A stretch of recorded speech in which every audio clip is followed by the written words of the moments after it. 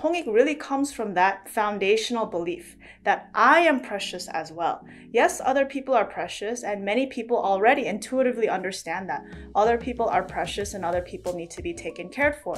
However, it's very difficult to practice that same amount of love you have for other people for yourself. But Hongik works on the idea that you also are a very special and precious being that needs your care and love just as much as anybody else. Hi guys, this is Linda from Brain Education TV. If this is your first time, welcome!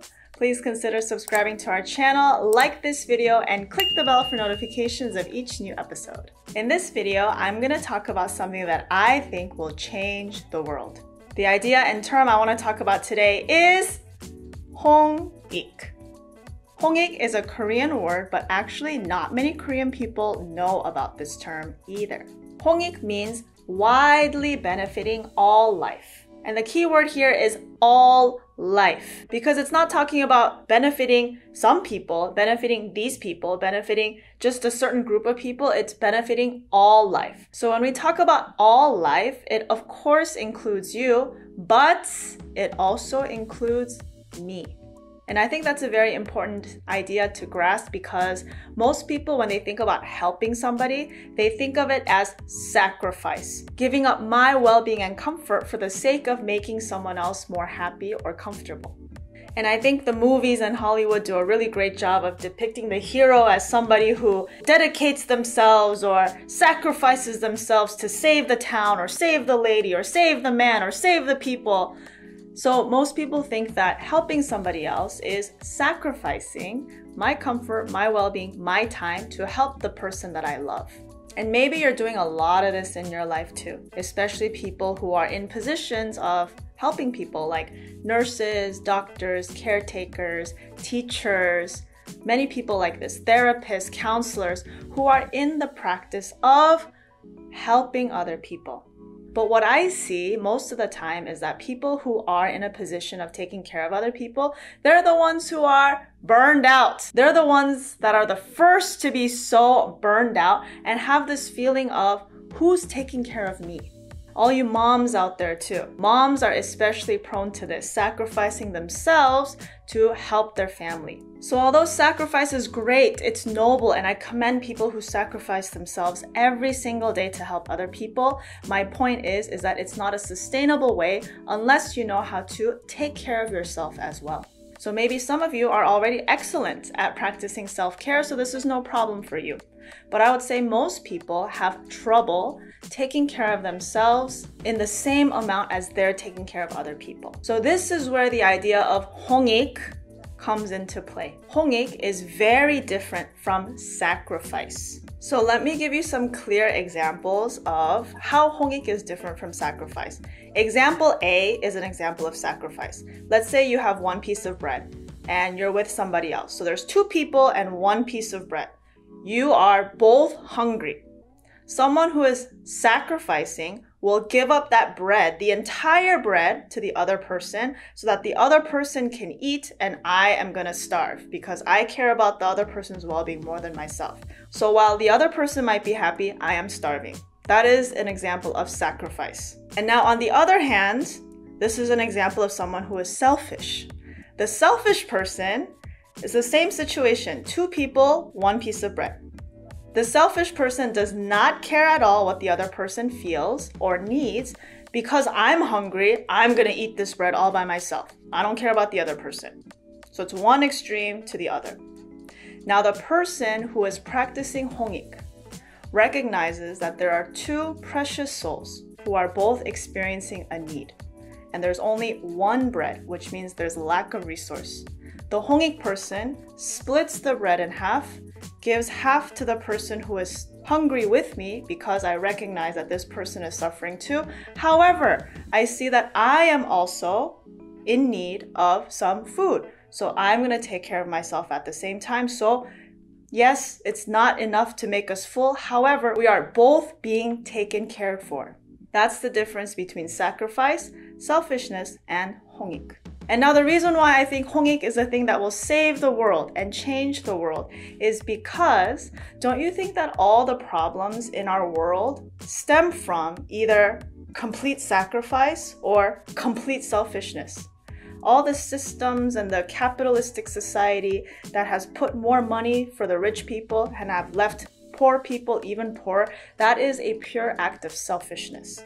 Whereas on the other hand, people who feel burned out, people who feel resentful, people who feel emotionally exhausted, people who feel emotionally drawn out, like nobody cares about me, nobody takes care of me, that person is practicing sacrifice their whole life. However, if we all practice Hongik, if we can all see that we are also precious too, because Hongik really comes from that foundational belief that I am precious as well. Yes, other people are precious, and many people already intuitively understand that. Other people are precious and other people need to be taken care for. However, it's very difficult to practice that same amount of love you have for other people for yourself. But Hongik works on the idea that you also are a very special and precious being that needs your care and love just as much as anybody else. So if everybody on this earth can recognize that, start from a place of self-love, so that whatever action they take, whatever words they speak, whatever thoughts they have are of Hongik, benefiting you and also benefiting me, don't you think everyone will feel happy and taken care for? Because Hongik ultimately is love for myself and love for others. If you are at a place where you are practicing love for yourself and love for your others, what greater place can you be in? Mentally, emotionally, and physically. So Hongik is a very foundational teaching in brain education. Ilchili says that someone who has recovered the power of their brain is operating from this place of Hongik. They can see that they have needs too and fulfill their physical, emotional, mental needs, while at the same time, because I know how to take care of myself, I can help take care of other people as well. A person who takes care of themselves and takes care of other people is someone who is a Hongik person. And the goal of all these brain education instructors who are working with me out there in the world, our job is to, because we learned how to take care of ourselves, now through channels like this, like on YouTube, we're helping you guys take care of yourselves as well. So I invite you to reflect on your own life. How much of your time are you spending doing Hongik? In your relationships, at work, in your family, in all that you say and do, how much of your actions are truly Hongik? Is it 20% Hongik, 80% sacrifice or selfishness? Or is it 50-50? Or maybe it's 80% Hongik, 20% sacrifice, selfishness? Where do you fare in this scale? You don't have to say this out loud, but just reflect and think. How much of my life am I really practicing Hongik? How much am I focusing on helping myself while helping others too? I'm sure you guys are all good at helping other people, but how much of that energy and love am I spending on myself? This means how many of my words are words that uplift other people, but also uplift me. Maybe you are really good at saying good words to other people, giving them compliments and praises, but you're very nasty to yourself with your negative self-talk. That is not Hongik. So these are the things that I'm talking about. Maybe you're very good at showing love to other people, how much you care about them, giving them gifts, all of this, but when you look at yourself in the mirror, all you can see are flaws. And all you can say is, oh my God, why do you look like this? Why are you fat? Why are you blah, blah, blah, blah, blah, blah, blah. These small little actions dictate whether you are practicing Hongik or not. So I'm really curious to hear your thoughts. Let me know what you guys think about Hongik in the comments down below. And also let me know about when you did your own self-reflection about am I living in Hongik or sacrifice? How do you fare in this scale? And now before we end this video, I want to share with you a poem by Ilchili about Hongik. So if you would like, why don't you close your eyes, place your hands on your heart, or relax them comfortably on your legs. Either way is fine. Just get into a comfortable place and listen to these words through your nose. Hongik, by Ilchi Lee. Hongik is a beautiful poem and humbleness. Hongik is infinite art and enlightenment.